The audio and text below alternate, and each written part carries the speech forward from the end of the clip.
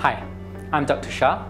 I was the National Lecture Competition winner in 1989 and I'm the Maths Master at Maths School. Now, ready for a new way of doing maths? Synthetic division.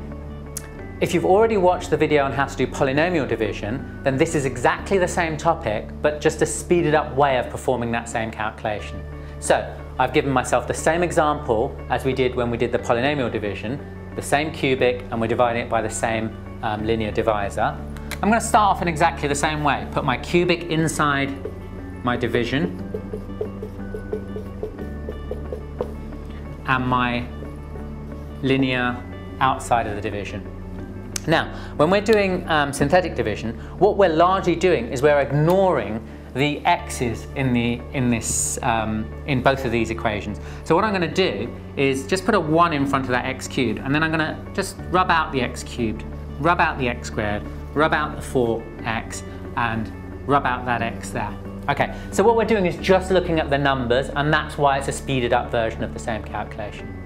Step 1, you have to change the sign of this number at the front. So that's the very first step. I have to change the sign of that. So at the moment it says +2. I'm going to change it to a -2. Okay. So important first step, we must change the sign of that number. Next thing I'm going to do is take this number here, the very first number, and then just push it straight up to the top. I need a number at the top here before I can start doing synthetic division, so I just take that number and push it up.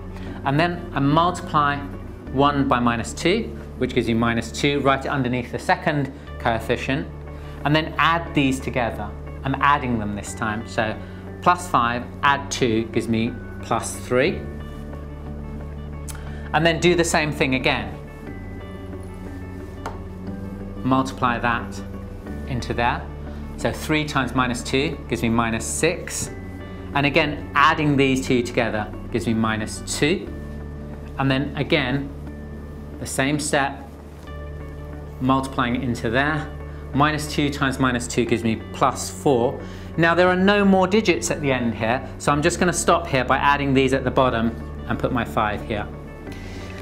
Now I want to put back in all those x's, so I'm going to put that back in again, x, I'm going to put that back in again, x cubed, put that x squared back in,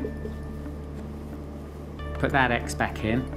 And also at the top here, I'm going to put an x squared, an x, and the last one's going to be a unit. So I know the last one's going to be a unit, so that's got to be an x, that's got to be an x squared. And now we have the same answer as we had before. That is our quotient, and that is our remainder. And that is synthetic division.